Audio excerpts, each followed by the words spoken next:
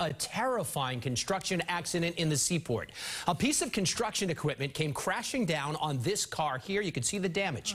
The driver inside was injured. And he tells us he could have been crushed. WBZ's Tiffany Chan is live in the Seaport tonight. And Tiffany, boy, it sounds as though this was inches away from being much worse.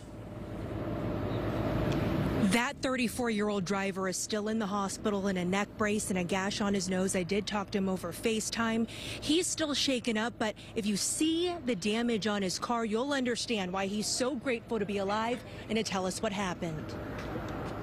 I caught my nose. I have a headache right now.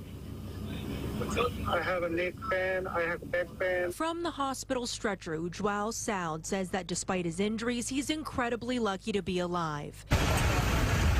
This was his Toyota minutes after metal debris from a construction site smashed through the roof of his car in Boston with him inside. I heard like a sound.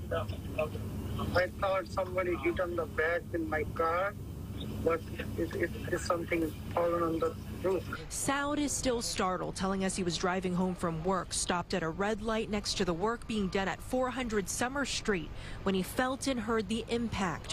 One of his first calls was to his friend who came to comfort him. He was bleeding a little bit and he looked so scared. Luckily the metal thing goes right side of his car. He said like something is happening in my car and I got in the accident. That's what he told me. Terrified, confused, but grateful that the piece of metal didn't lean closer to the driver's seat.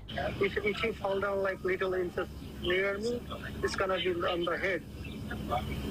So you feel really lucky right now? Yeah. I would call him lucky, you know, like luckily he didn't get that much injured. An incredibly close call. Now Suffolk Construction says they're stopping work on this site while the OSHA investigation gets underway. Live from Boston, I'm Tiffany Chan for WBZ News.